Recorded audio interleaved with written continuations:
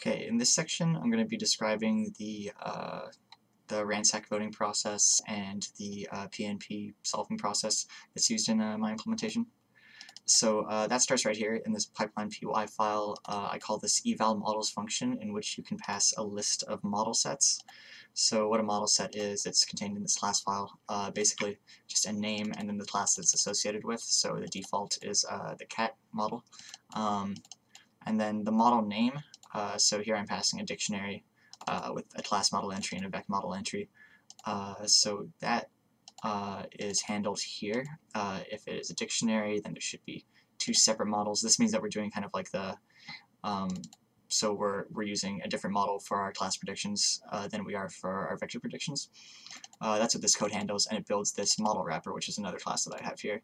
All the model wrapper does, like similarly to what I have in the model class, it sets so in the case that you're passing two models, it sets the class model to the model passed in the class model entry of the dictionary, and same thing for the vec model, and sets the combined boolean to false. In the case of the combined model, it just sets a combined model variable. And then we also have this genPredict function. That's all like the model wrapper handles is generating the prediction. So if it's combined, it uses the combination model and returns the two predictions as a tuple. Otherwise, it just returns the predictions from the vector model and the class model. So that's what's happening there. And then we use this model wrapper function. So the purpose of that model wrapper function is just to be able to use both modes of model structures interchangeably. At least like the code looks the same here. So yeah. So for range trials, first we go and we get our data split image. That is handled here. So we pass this a true value for, which means that we're getting data from our valid data. So we load our data split, and then we because our get valid boolean is true, we go in here and we're getting this valid data choice. We open it, we read that label, and we also get that image, and we're passing that back to be used as our input. So, and then here we're using our model wrapper that we built up here. So we get our coordinates prediction and our class prediction just from the genPredict function. And then what do we have here? So this is our predict pose function. This is the Ransac voting and also the PnP solution are contained in here. So let's take a look at that. So up here, that is open. So ignore this. This was used when I was testing this. So the first thing that we do is we're finding the population that our model has identified as belonging to the object. So we're saying we're using this numpy where function. These are numpy arrays being passed through. Our classes array is greater than mask threshold. So our mask threshold is, as stated here, the minimum value for the pixel will be considered in the Ransac process. So I have a couple variables up here that we can change, and that'll change sort of the behavior or some, what are they called? Anyway, so some of the arguments of this algorithm. So we can change the number of hypotheses. We can change our Ransac threshold. And our mask threshold, and this was used for testing, and also a Prune Ratio, but I'll describe those as they come up. So the population is just to get the pixels that are related to our object. Here we say if it doesn't find any, then we return a false value. So that's why we're returning kind of a boolean. Otherwise, this returns a true value to indicate that this part of the function has worked successfully. We can ignore this. This was also for testing. So now we can go to our Ransac voting population. So our coords is the coordinates prediction, so our unit vector prediction, and we're also passing this population, which is similarly to what we did when we were generating the training data. We're zipping it into a YX format. Yeah. So going into the Ransac voting function. This is a lot of kind of like geometric math. I think I briefly described kind of the process here in the introduction. But so for n in range num hypotheses, that's one of these hyperparameters. That's what I was looking for earlier. We take two pixels and find the intersection of the unit vectors. So this is pixel 1 is pop random randrange len population. So this gives us a random pixel from our population. We're popping it out of the population so we don't reuse it. And then we get our v1, our vector 1, is the coordinates at that y and that x. Similar, we do that for another one, so P2, that's our second pixel, and we get our second vector. Then for I in range 9, so there are 9 key points that we're doing here, we're finding the line's intersection and using that as our hypothesis. So I'm doing some, basic geometric stuff here. The M1 is the slope of, so vector, like, I don't know. I'm pretty sure that this is all correct. I wrote it like maybe a week or two ago, but it's reasonably straightforward. Here I'm checking if the slopes are not going to intersect. So if they're not going to intersect, we actually just ignore the key point, and that's all fine. Here we're finding so according to the y equals mx plus b formula, that's what we're all finding here. We finally find our x value, we find our y value, and we initialize with our weight of 0. So for voter in population, so population is now that list of pixels minus the two pixels that we popped out to generate the hypothesis. So for voter in the population, we're doing kind of a similar process to what we did to find that to generate the unit vectors in our training data in the first place. We're finding a y difference, we're finding an x difference, math square root. I believe that this is just generating the unit vector. So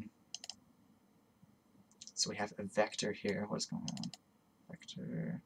Oh, so this is the actual vector of the coordinate according to this I. So this is the key point. This is the unit vector returned by our vector predicting model. And we compare that in this Ransac val. I think that we take the dot product of the two. So v2 equals ln alg norm. Right. V2. And I believe that this is the dot product, and we're saying if that is greater than the Ransac threshold, which is another one of the hyperparameters that we have at the top. I'm saying that's 0.99, so it has to be a very close match. Then we increment the weight. After that's all done, after we've gone through the for the voter in population, we have this dictionary that we're building, this hypothesis dictionary that we're building, and we say for that key entry we're appending this coordinate, so the y and x value that we're examining, and also the weight that we've built here. And after that, after we're done with those 2 pixels, we add them back into the population so they can be used in further hypotheses. So after that's all done, we return this hypothesis dictionary. This hypothesis dictionary now has, so we have keys from 0 to 8 representing the 9 key points that we're looking at, those 8 bounding box key points and the 1 centroid key point. And for in each of these lists, there is one of these values, the coordinate, along with the associated weight that we've got through the Ransac voting. That gets returned right here. And then we have this if pruning value. So this pruning is another thing that I'm experimenting with. We can take a look at that when we're examining the results. But basically, I have this prune ratio, so it prunes the lowest, X percent of the weights. So the prune hypes, all it does is it sorts each of these lists by the weight and takes out the smallest ones according to the percent that we have here. So for 0.5, it'll delete 50% of them. And then we also have this this get mean function, which returns a dictionary similar to this one, except instead of a list of coordinates with associated weights, it just returns the average. Nothing too interesting there. Okay, so here we have this alt labels boolean. The alt label, this comes from something that they did in PVNet. So they said that they got better results not using the bounding box corner coordinates, but actually key points that are that they generated on the surface of the 3D model through this mathematical process where they just say, the furthest point from the centroid and then the furthest point from all of the key points that exist now already, and they do that, n times. So I actually did both methods. They gave their 3D coordinate data, so that let me generate training data that uses these kind of alt labels, which are the key points on the surface of it. So we can build models that are trained on both methods. So that's what that's for. You pass this alt labels boolean according to which data set your model has been trained on, and that's what's happening here. you can see that it either loads, so this is when we're getting our 3D object data.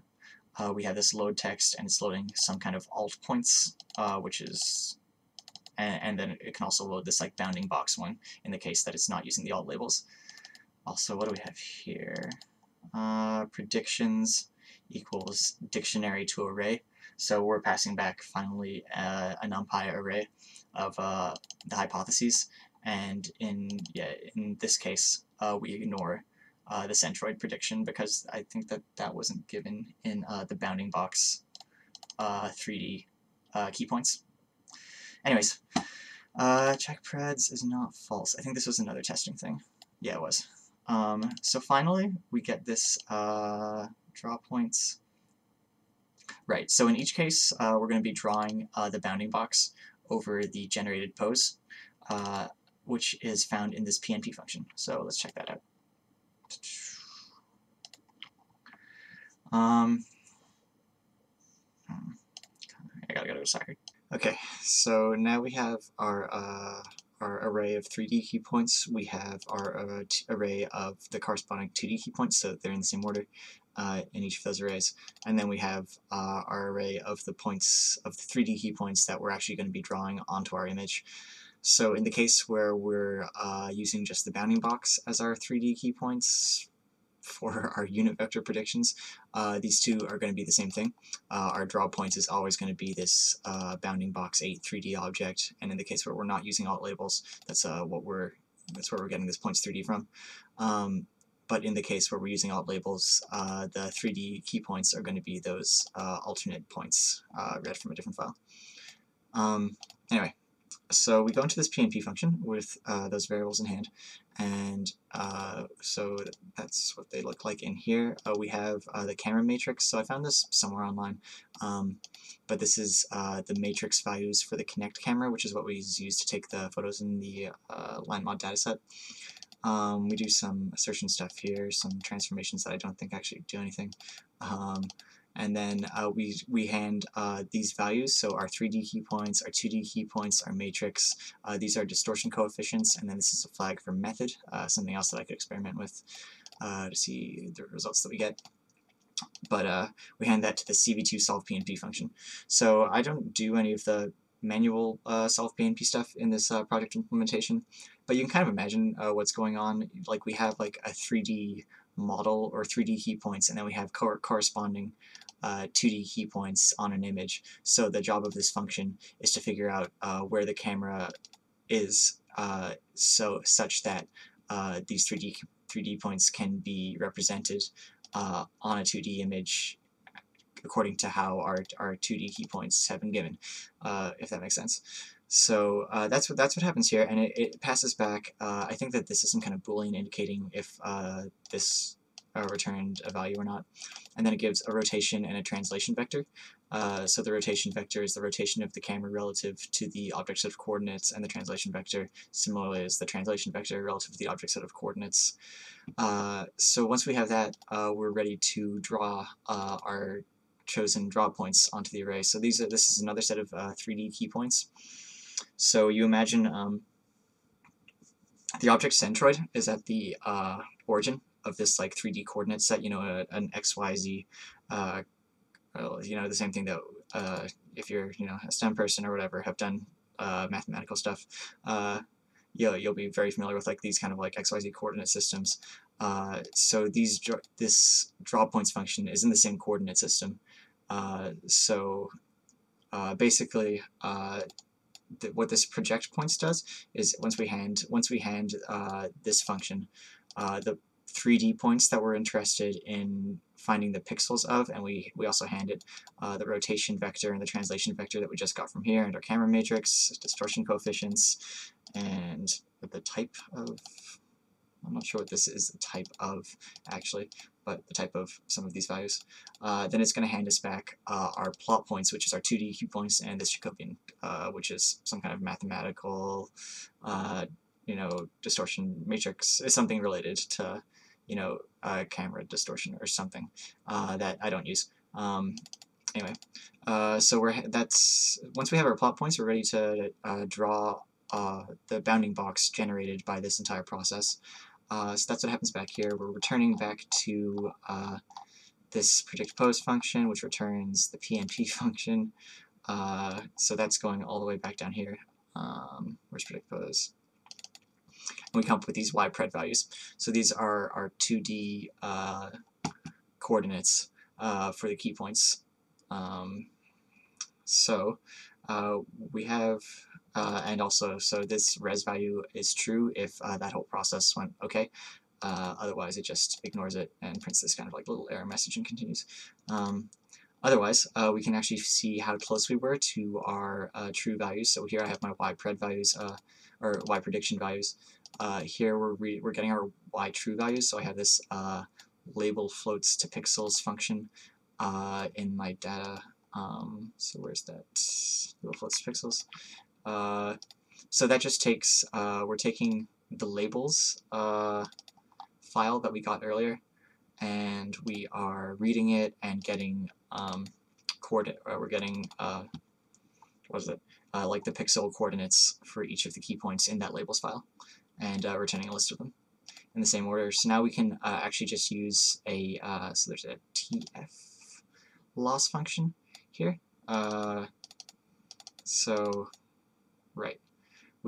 So for each prediction that we're doing, we're appending to our, we've got this thing called a true list, which is our true key point coordinates, and we have our pred list, which is our predicted key point coordinates. For each iteration, we can print an error. So we have mean absolute error and mean squared error, just being measured by those. And also there's this boolean here called show image choice. Basically that's if you want to see the bounding box actually be drawn on the image, which is useful for testing and kind of like lets you know immediately if the model is working or not, rather than just getting a loss value or an accuracy metric. So that's what that does.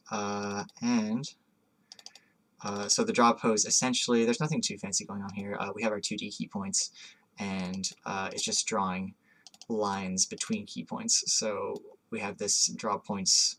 I think I convert it to a dictionary, and then there's something like BLD stands for back left down, being drawn to back left up. So that's like the bottom left, the back left and lowest key point being drawn to like the key point straight above it. Anyway, I'm drawing the bounding box is what's happening here. You don't, so that's, you know, a set of whatever, like 12 lines. So that's what happens here. What do we have here at the end? We eventually we take our lists here that we've built out of our y_true and our y_preds, and we convert them to arrays, and then we can actually give the average the average accuracy metrics that we were giving throughout for each iteration. So hopefully that all makes sense. With that, I think that we can actually look at some model results. So that's going to be happening next.